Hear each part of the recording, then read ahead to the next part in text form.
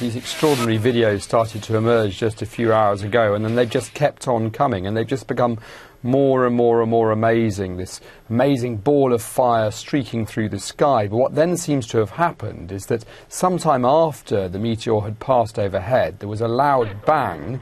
No one's quite clear what that was, whether it was the shockwave of the thing hitting the ground or something to do with it breaking the sound barrier. But that loud bang has shattered windows right across Chelyabinsk, the big industrial city, and across the towns around there. And that flying glass has hit people in the face and heads. And of course, they'd all rushed to the windows to look out. What's that amazing ball of fire passing overhead?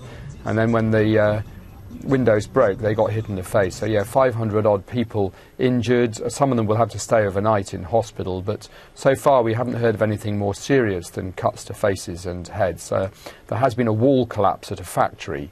There were some suggestions that people might have been badly hurt there, but nothing confirmed yet.